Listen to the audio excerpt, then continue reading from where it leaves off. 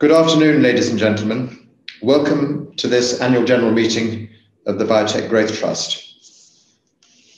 I sincerely hope that this is the last time we have to do this virtually. As you remember, we had to do it last year and we had to do it this year. And in evidence of that, there are actually live in the meeting room, me, Andrew Joy, the chairman, and Julia Leblanc, who is chair of the audit committee, together with Mark Pope from Frostro. A number of the other board members are actually self-isolating. So I think it almost goes without saying that we have to do this one virtually. The time is now just after 12 noon. We're going to begin today with a presentation from OrbiMed, our portfolio manager.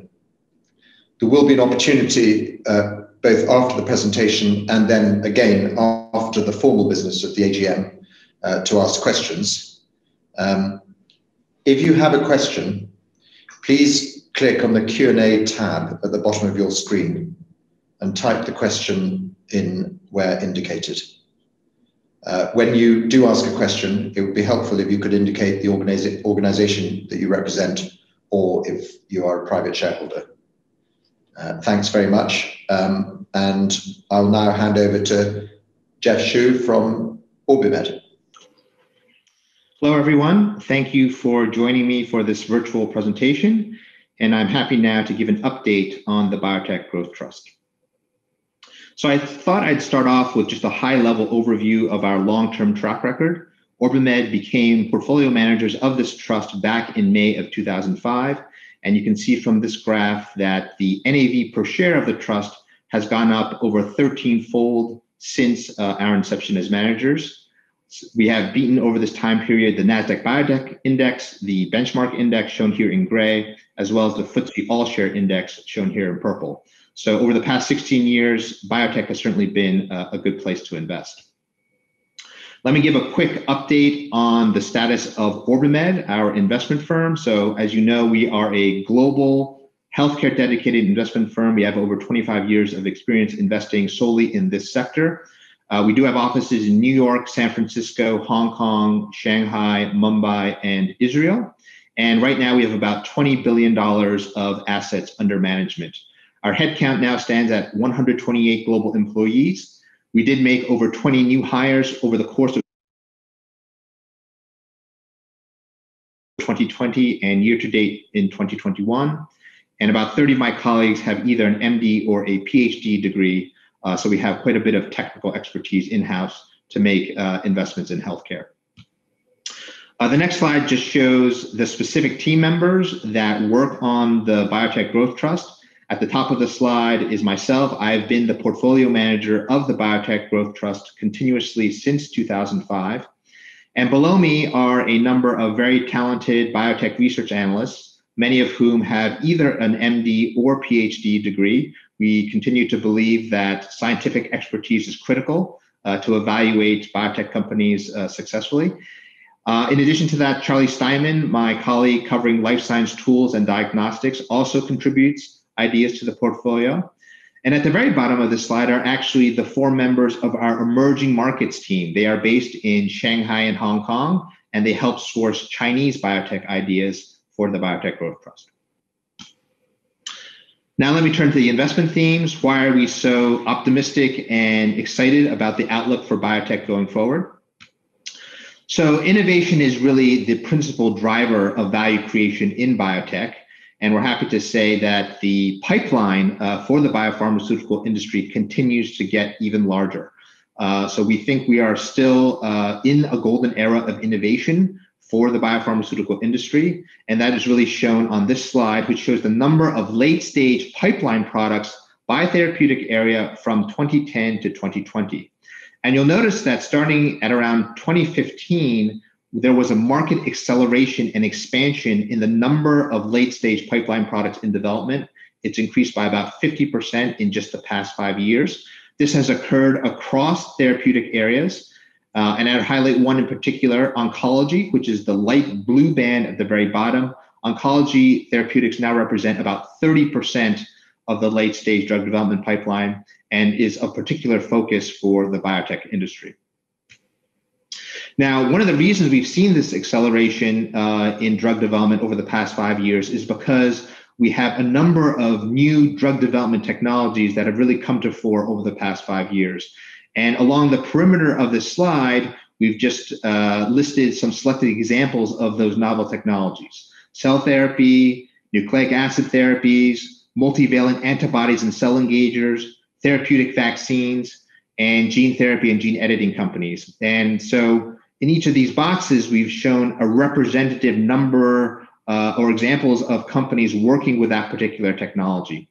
Now, the central message of the slide, though, is really about the center of the slide, which shows the marketed products based upon each of these technologies. And you can see that thus far, we only have a handful of products that have been approved based upon these novel drug development technologies. There are hundreds of clinical candidates that are still working their way through clinical trials based upon these technologies, and we fully expect dozens more of those drugs to be approved over the next several years. So the central takeaway from this slide is really that we feel like we are still in the very early stages of realizing the full potential from these novel technologies. Now, not only are these novel technologies generating breakthrough therapies for patients that really enhance clinical care, but they also unlock quite significant revenue potential for the sponsors involved. So here is a slide showing a number of recent biotech drug approvals. And within each box, we have shown the estimated peak sales of each of these drugs based upon broker consensus estimates. And every single drug on this slide would be called a blockbuster drug, meaning that they're all capable or anticipated to deliver in excess of $1 billion of sales annually. So many of these drugs are based upon the novel technologies that I just outlined, and again, really unlock quite a bit of revenue potential for the companies involved. You'll notice also that some of these biotech companies actually got acquired after getting their drug approved. So AstraZeneca acquired Alexion Pharmaceuticals, Gilead acquired Immunomedics, Novartis acquired Avexis, which is a gene therapy company. And that is consistent with the normal life cycle of a biotech company that we typically see. Most companies that successfully develop a drug and get it on the market are eventually acquired by a larger player. So let me just touch on the regulatory climate. I've noted many times in the past that we have had a very favorable FDA regulatory climate for the approval of new drugs. So former President Trump did support a number of FDA policies to expedite drug approvals as a means of increasing competition to manage drug price inflation. And so his policies included more frequent and earlier engagement between companies and the agency to streamline development. The FDA commissioners under his administration really advocated and embraced more flexible efficacy and safety standards for FDA approvals. They increased the use of biomarkers and surrogate endpoints. And all of these policies basically lowered the time and cost to develop new drugs, which is obviously a very positive factor for the biotech industry. Now, since President Biden took office, Janet Woodcock has been installed as the acting FDA commissioner. She took office in January. She is a senior FDA official with about 35 years of agency experience, and she would like to become the permanent head of the agency and has clear support from the industry. The other leading candidate for the position is a woman by the name of Michelle McMurray Heath. She is the current president of the Biotrade organization. This is actually the lobbying organization for the biotech industry. It's unclear when Biden is going to make a formal appointment for the permanent FDA commissioner position. But if indeed these are the two leading candidates, we expect the new head will likely be industry friendly, which will be a positive for the sector. Now, so far in 2021, there have been a number of unexpected drug rejections and regulatory delays that have concerned some investors. We do not believe this reflects a new risk-averse stance at the FDA. We think they're just contending with a large volume of investigational new drug applications, and there are a number of COVID-related inspection delays that have delayed some of those approvals. Overall, in the first quarter of 2021, the number of new drug approvals at the FDA was actually the most we've ever seen in the calendar first quarter.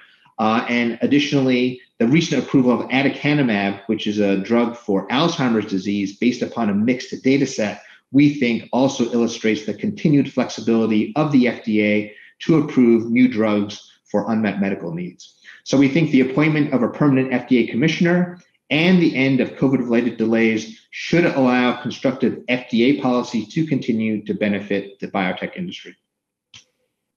So just in terms of numbers, here is a slide showing the number of new FDA, new molecular entity approvals per year since the year 2000. And you can see that indeed, over the past 4 years of the Trump administration, we did see a record number of FDA new drug approvals. Hopefully that will continue during the Biden administration. Now turning to M&A, M&A has been a historical driver of performance for the sector. And initially, we were a little bit concerned that the COVID pandemic might slow down the M&A activity. But encouragingly, despite work from home conditions, M&A and customary business development activities like licensing deals and partnerships have continued unabated throughout the COVID pandemic. That's shown here in this slide, which shows the number and amount of announced public biotech M&A transactions per quarter since the beginning of 2018. So there's still been quite a bit of healthy activity on the M&A front. And indeed, at the bottom of this slide, we've shown a number of selected biotech acquisitions that have taken place over the past 12 to 18 months.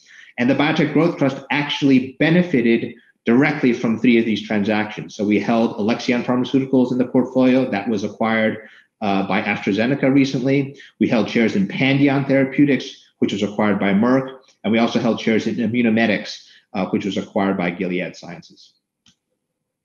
In addition, if you look at the financing environment, we have had a very constructive financing environment for biotech. So investors have been excited about deploying capital in this sector. And that's revealed in this graph here, which shows the number of biotech IPOs per quarter since the beginning of 2011. And you can see that just in the past 12 to 18 months, we have seen quite a surge of biotech IPO activity in terms of number of deals as well as funds raised for the biotech sector. And that, of course, is a healthy sign that the biotech sector remains very popular among investors. Now, since the beginning of 2018, over 200 new biotech companies have gone public. We estimate that that brings the investable universe in biotech worldwide to over 1,500 companies. So there's quite a large universe from which we can choose to populate our portfolio. And the Biotech Growth Trust has been actively participating in many of these IPOs, as well as selected crossover transactions. So the crossover deal is basically the last private round prior to an IPO. We've been very, very active in that space because we can get into some of these companies at a very compelling valuation at that stage. Now, the reason we've been so active on the IPO front is because many of the companies going public are the ones with the most cutting edge technologies in biotech. And we want to make sure that we have exposure in the portfolio to the most novel biotechnologies. Moving next to opportunities in China. So this is, again, something that I've highlighted in the past. China is the second largest pharmaceutical market in the world, and we are seeing growing innovation in that particular country. So if you look at the upper right-hand corner of the slide, we have some data from IQVIA, a data provider, that shows the number of early stage pipeline drugs by company location over time and the share of that early stage pipeline for the industry by country. And you can see that China here is highlighted in orange. And as of 2020, IQVIA actually estimates that 12% of the early stage pipeline for the entire industry is actually now being developed in China. That is a remarkable increase from just 5 years ago when most of the drugs that were being developed worldwide, very few of them were being sourced out of China. And the reason for that is because starting in 2015, the Chinese government actually committed to building a biotech ecosystem in China formally as part of their 10-year Made in China 2025 plan. Subsequent to that, the Chinese FDA undertook a number of reforms, including introducing initiatives to expedite approval of innovative drugs, as well as significantly shortening drug review times. In addition to that, the Hong Kong Stock Exchange and the A-Share Star Board loosened their listing requirements for IPOs and now basically allow pre-revenue biotech companies to go public. that has opened up an important financing route for these companies. And then lastly, multinational companies over the past 3 to 5 years are now increasingly focusing on China as an important growth market for their products, and indeed have begun in-licensing innovative assets from Chinese biotech companies, validating their technologies. And we have listed here at the bottom of this slide a number of examples of licensing deals between Western biopharmaceutical companies and Chinese biotech companies. This would have been unheard of about 10 years ago, but really goes to show how much innovation has come of age in China recently.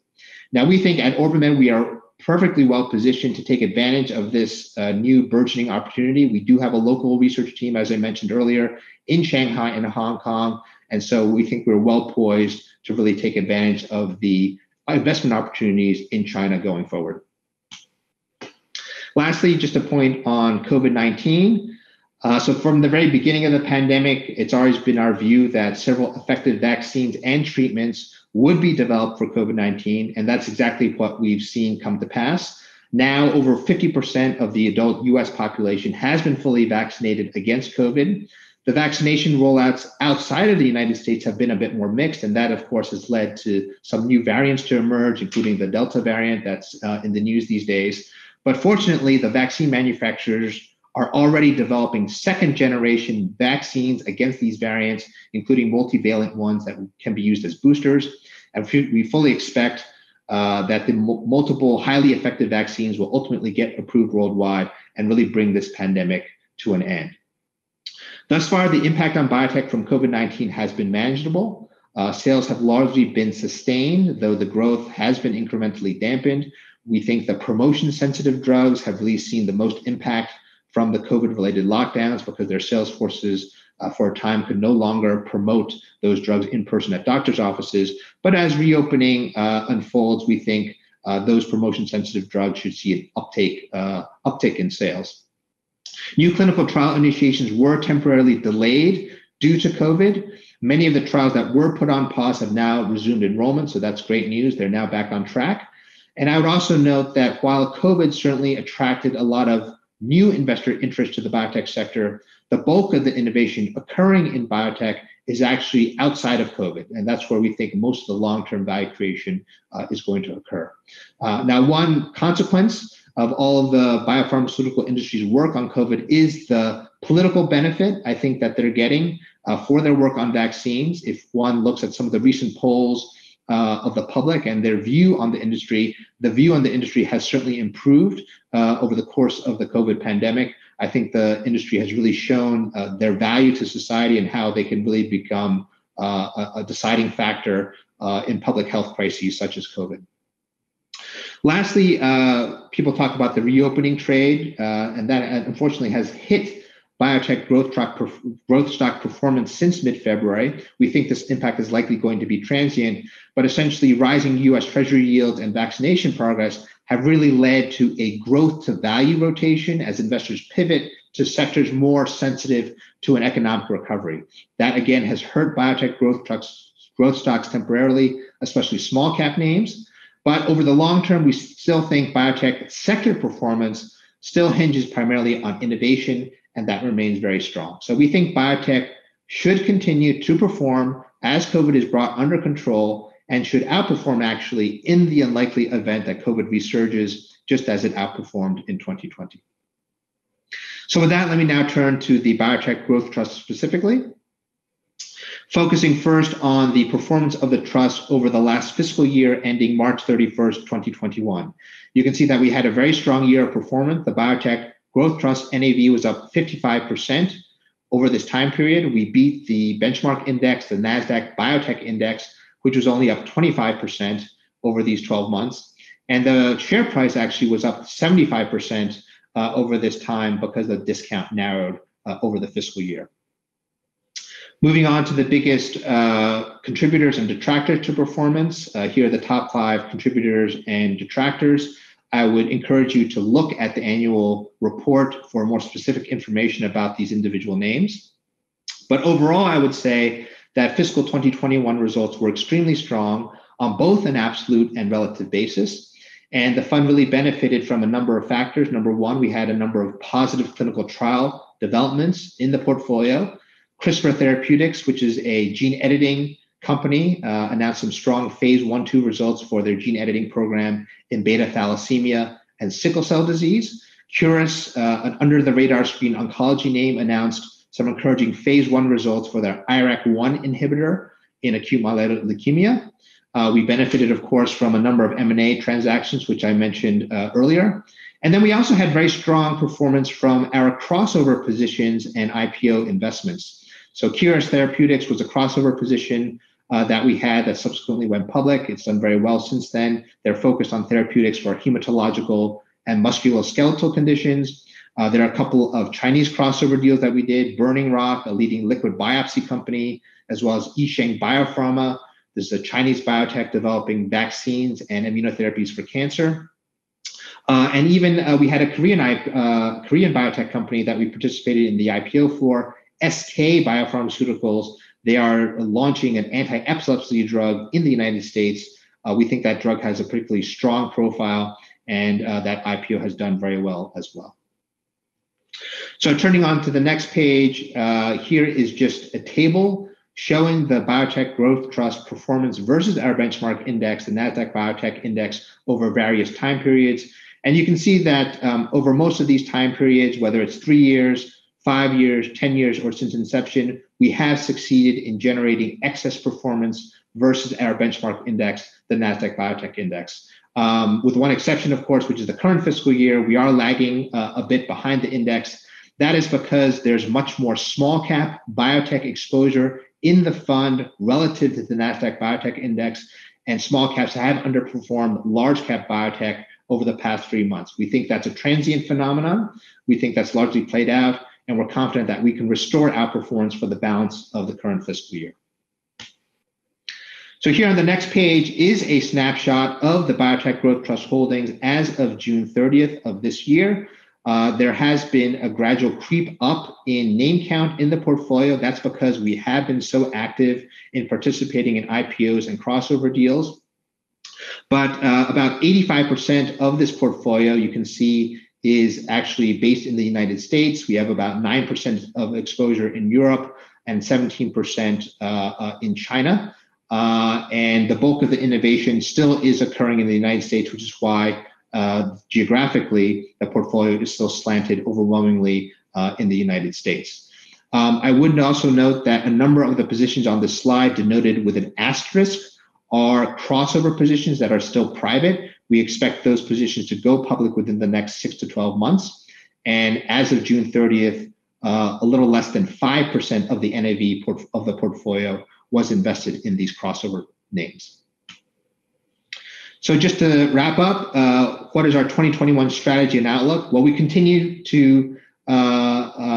to continue the strong performance of the fund on both an absolute and relative basis with essentially the same strategy that we employed in 2020. So the portfolio will continue to emphasize emerging biotech over large cap biotech. We're going to continue our strategy of investing in select crossover and emerging markets opportunities. The gearing level you should expect to stay generally between 5 and 10%.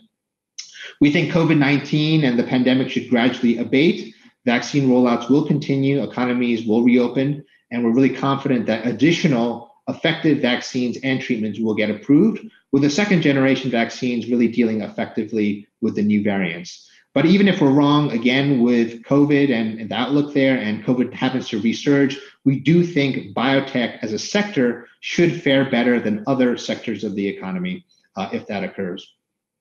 Innovation remains strong in this sector. We are still in the early stages, in our view, of these transformative technologies reaching their full potential. The regulatory environment we expect to remain constructive. M&A should continue. And lastly, we think the political environment has actually improved quite dramatically since President Biden's election in November, despite the fact that the Democrats now nominally do control both houses of Congress. The majorities that they have in both the House and Senate are so razor thin that we think that really makes passage of transformative adverse drug pricing legislation extremely unlikely. So we think a lot of the political overhang on the sector has also abated quite a bit. So overall, we remain very, very bullish on the outlook for biotech and we are looking forward to continued strong performance for the fund for the balance of this year. With that, thank you again for your time, and I'm happy now to take questions. Jeff, thank you very much indeed. Alistair Smith of Frostro is going to moderate the questions, of which we've had a small number on the Q&A. Hello, yes everyone, my name's Alistair Smith. And thank you very much indeed, Jeff, for that very interesting presentation. We do have 3 questions that come in, and in fact there was one submitted in advance by Mr. Terence Prido. I think you've touched on the FDA, but I'll put this question to you anyway. He says, please can you advise on how the FDA is handling its regulatory role in the light of extra resources given to COVID-19? Do you regard the agency to be minded to continue the Gottlieb approach, or do you expect a more restrained style? Sure, thanks for the question. So as I mentioned in the presentation, we do expect the FDA regulatory stance to remain constructive for the industry. So we are not expecting any appreciable change from what they call the Gottlieb approach going forward. I do think that the FDA will need to increase its budget in order to hire enough reviewers to evaluate all of the new applications that they're getting. And of course, COVID, as it subsides, should obviously free up some capacity at the agency as well. I know the FDA has asked for an 8% increase in its budget for the coming fiscal year. I believe President Biden supports that increase. And I think we'll also get, with some robust leadership with the appointment of a permanent FDA commissioner, that should keep things on track in terms of approval rates for the agency. Thank you, Jeff. We've got Mr. Stephen McKenna has submitted a question. What is the absolute amount, what is the absolute most amount you'd want to see invested in the unquoted and emerging market companies? And would this mean the board changing your powers to invest in unquoteds and gearing headroom? So a number of factors there, but a question about the exposure to unquoted and emerging markets and how that might affect the gearing, perhaps. Sure. So we think the crossover space provides actually some of the best risk reward in terms of investment return right now in the biotech universe. So we've been very, very active there. The fund is capped at 10% of gross assets being invested in those unquoted investments. But we will continue to evaluate the landscape and really take a bottoms-up approach. To the extent that we find compelling crossover investments, we'll put them in the portfolio at the appropriate target weights, but only up to 10% of the fund. With regards to emerging markets, we don't have a formal limit on how much we could invest in emerging markets. You saw on the slide earlier that about 12% of the early stage pipeline is now accounted for by China. Right now, the weighting is between 15 and 20%. I think you should probably expect that weighting to remain in that range for the foreseeable future. And then in terms of gearing, formally speaking, we are limited to 20% gearing in the trust. But up to now, we've sort of kept ourselves in this 5 to 10% range with regards to gearing. That's the level of gearing that we're comfortable with, given the inherent volatility of the sector. But that's our plans going forward for that. Thank you, Jeff. Mr. Henry Bamford has submitted 2. I'll go the first one is, why has the European early stage pipeline fallen so sharply? So I suspect, and if you look at that slide, if you look at the dark blue band corresponding to European pipeline candidates, I think it's actually remained fairly constant. And I think it's the loss in market share is really due to the fact that countries like China are just introducing many more new compounds into the global pipeline. And so I think it's just an aspect of Europe, in fact, being diluted down in terms of their market share, rather than necessarily that the absolute number of candidates in Europe is going down. Okay, we'll go to one from Tanya Yankova now. What is your view on, number 1, the likelihood, and 2, the impact of policy changes in the US from drug from a drug pricing perspective, but also in terms of potential corporate tax increases or hikes? So as I mentioned, we think the Democratic majorities in both the House and Senate are so slim. The Democrats basically can't lose more than 3 or 4 seats in the House to pass anything along party lines. In the Senate, the number of Democratic senators and Republicans is exactly equal at 50 apiece. So Kamala Harris, the vice president, would be the tiebreaker on any vote there. And so I think those majorities are so slim that any sort of super progressive drug pricing legislation is basically impossible to pass. Now, having said that, I do expect some incremental legislation will likely be passed, something that will cap out-of-pocket costs, for example, for consumers, maybe some curbs on how much drug companies can increase their prices on a yearly basis. But all of those incremental policies are frankly quite manageable for the industry and will not have a significant detrimental impact. I think the industry actually welcomes legislation getting passed in some form with regards to drug pricing because they're tired of having this as an overhang for the sector. They just want Congress to pass something that is consumer friendly, and then hopefully Congress would then focus its attention and time on other priorities. In regards to corporate tax hikes, that's certainly something that President Biden would like to pass. The latest I've heard, though, is that he's kind of backed away from that. He may not get the support he needs, again, because the Democrats have such a slim majority in Congress to be able to pass a lot of those corporate tax hikes. Clearly, corporate tax hikes across the board in the United States would be detrimental for the entire stock market, not just anything particular to biotech. A lot of the larger biotech companies, though, have quite a diversified tax base because they do sell their products in multiple countries, not just the United States. And so that will tend to dilute any impact from an increase in just US tax rates. Thank you, Jeff. The second one from Henry Bamforth is, what are the prospects for President Biden achieving some drug regulation through FDA reform and appointments? Could the FDA be wound up by an executive order and replaced with a regulatory focused body?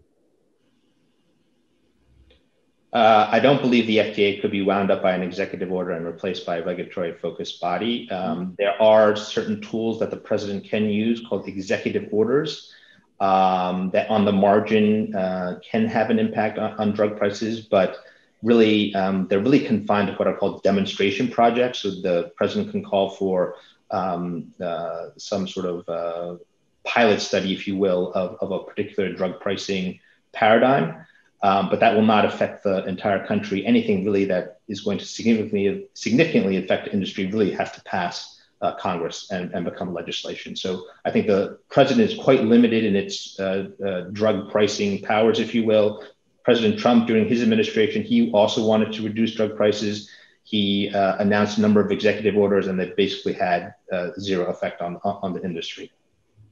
So we're not concerned about that at all. Thank you, Jeff. One or two questions from Krishna Mehendale,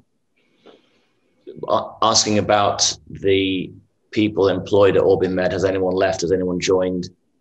And also, I think you've asked how many, if any of them are online. I mean, I can confirm that all the board of directors are online. You just can't see them on the screen because their videos are turned off. But perhaps you could comment on, I think you've already touched on OrbiMed developments in personnel, but perhaps if you would just wish to add a little to that, and also a question about competing, about your competitors, or indeed competing investment trusts, of which of course there aren't many. So, we continue to expand our team, actually. As I noted on the slide with regards to the IPO activity in biotech, we are seeing more and more biotech companies go public. So the investable universe is constantly increasing. And we've seen it appropriate to expand our team commensurately to devote enough research firepower, if you will, to cover that expanded universe of companies. So if anything, our team continues to expand. There will be sort of normal turnover, as with any large organization. People might leave the organization for various reasons, but we think there's quite a talented pool out there that we can hire from, and we actually hire many individuals from fresh out of PhD programs in the sciences. And there are quite a number of candidates there that we can choose from as well. So we will continue to expand and groom our talent pool internally to meet the investment universe that we see out there in biotech. Thank you. Then we've got 2 questions from an anonymous attendee. Do you own any shares in the trust? And I think there are, if you could comment on that. And also, how are pre-revenue companies valued? So I do not own any shares in the trust right now. That's primarily for tax reasons. There are some complicated tax implications if I own shares in a UK-based trust. I can tell you, though, that my compensation is very much dependent upon how this trust performs. So I'm heavily incentivized to make sure that this trust outperforms the index. With regards to how we value companies that are pre-revenue, so we actually construct models on each of our companies, and we'll project out the income statement for those companies out to when they do get revenue, and then we can calculate a projected future earnings per share, and then we can discount that back to today. And that's how we come up with an approximate evaluation for the company at the current time. So that actually works fairly well. Obviously, it's going to be very dependent upon what projections one presumes, and mostly depends actually on the probability of success that we assign to the particular asset driving those future revenues. And that's really going to be the dominant factor in driving a lot of the valuation. I would also highlight that it's not OrbiMed that solely come up with the valuations. There is a process through Frostro as the authorized investment fund manager, and of course the board of directors adopt the valuations within the company's own books and records. So there is a robust governance process around the valuation of unquoted investments. Now, we need to move on, I think, to the formal business of the meeting. I can't see any other questions that have come through. Perhaps we could, Andrew, Chairman, perhaps we could go to the formal business. And then if there are any other questions, we could take those after that. Absolutely. No, thank you very much. So, Alistair, and thank you again to Jeff. I think it's always probably the most interesting part of our meeting, but actually we're also here to conduct the formal annual general meeting of the fund. And if you do have further questions, as Alistair mentioned, carry on using the same Q&A tab at the bottom of your screen. So I'm pleased to confirm that this meeting is quorate, and we can now proceed to business. You should all have received the notice convening this meeting, dated 4th of June 2021, included on pages 92 to 94 of the annual report. And with your permission, I shall take that notice as read.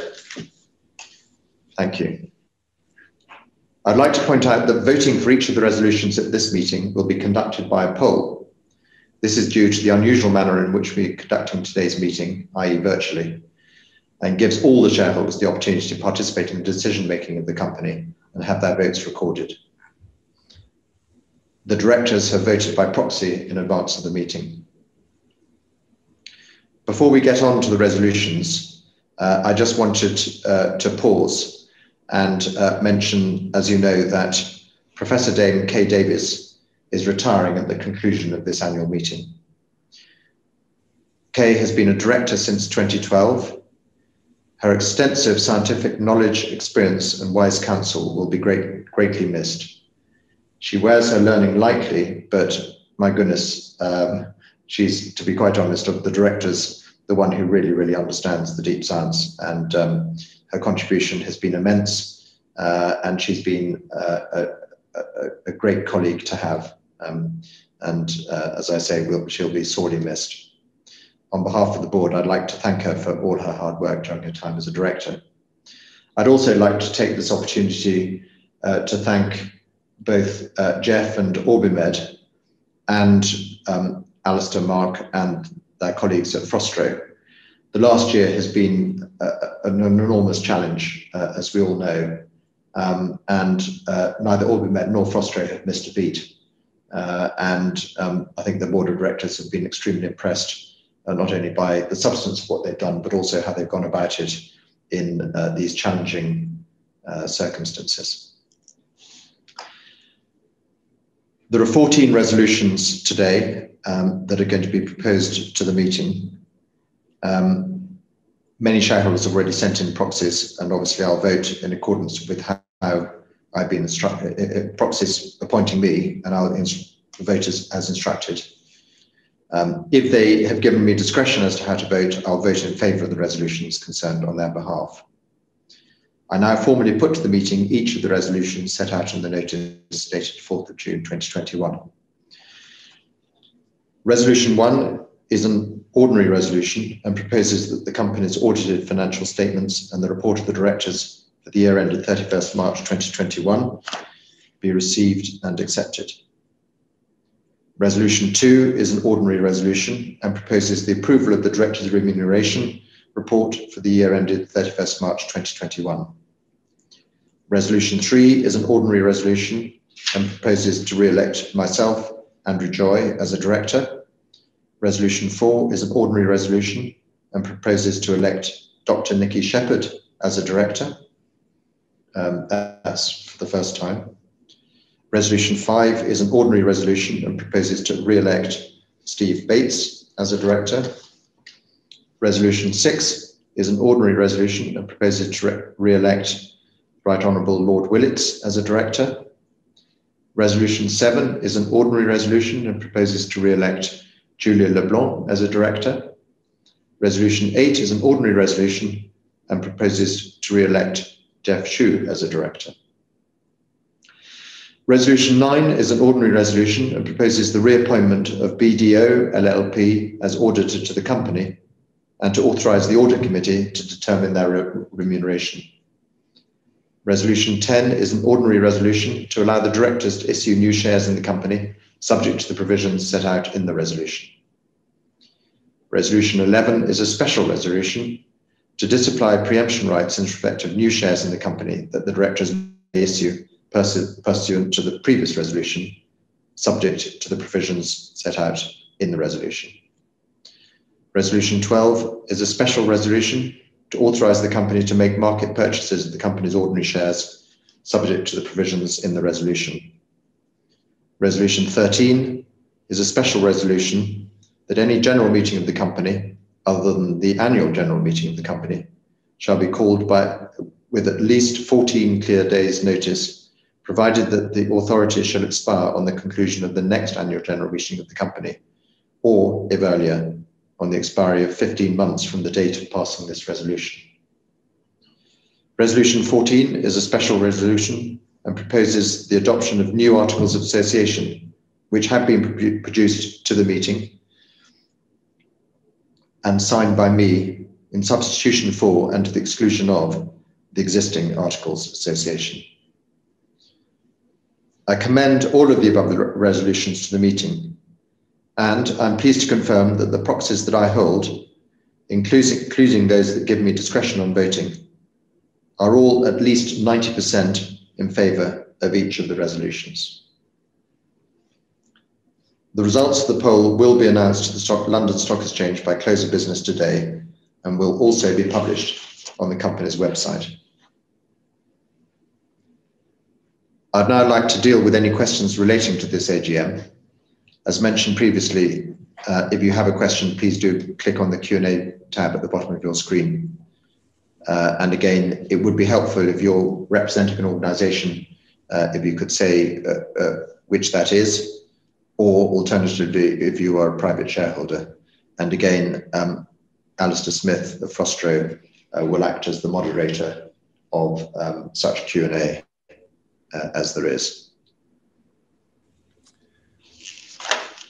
I can report that there are no additional questions. Perhaps we might just pause for a few seconds just to give anyone that wishes a chance. So if we just pause for a few seconds.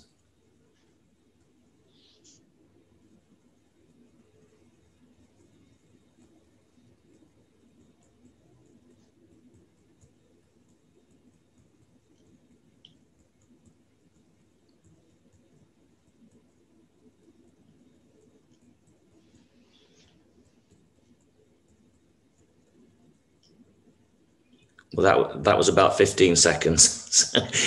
Andrew, Chairman, there are no questions have come through. So good. Well, thank you, Alistair, and thank you all attendees. I'm sorry we can't adjourn for a sandwich. Virtual sandwiches have yet to be invented, but thank you for attending anyway. That concludes the formal business, and I declare the meeting closed.